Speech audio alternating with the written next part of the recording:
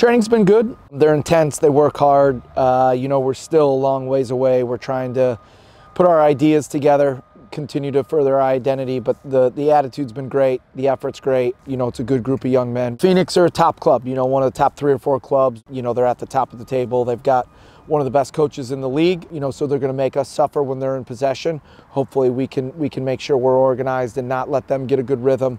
But I think it's going to be a 50-50 game. Maybe it's one of those cases where limit your mistakes, don't hurt yourself, and see what happens after 90 minutes. And we want to go for it. You know, there's no in between. We want to make sure that we're the team everybody knows in the black and yellow. Anytime we put this badge on, anytime we put that jersey on, it's a heavy shirt, but you know, it's a historic club. We're humbled and honored to be able to represent this club. It's been a long 5 weeks, but now that we're closer to Saturday night, it's something we're excited about, you know. It's been a long process. We've been trying to work together, learn about each other, but it's a great feeling to be out there Saturday, and hopefully we can get the 3 points.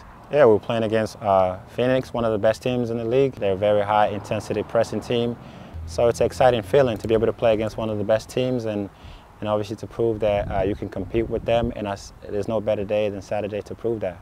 It's no better feeling to be at home, you know. It's like you're in front of the people who support you the most, so we're excited, and we want to bring that happiness to them again that they've been searching for a while, and I think there's no better day, like I said again, than to obviously show that on Saturday.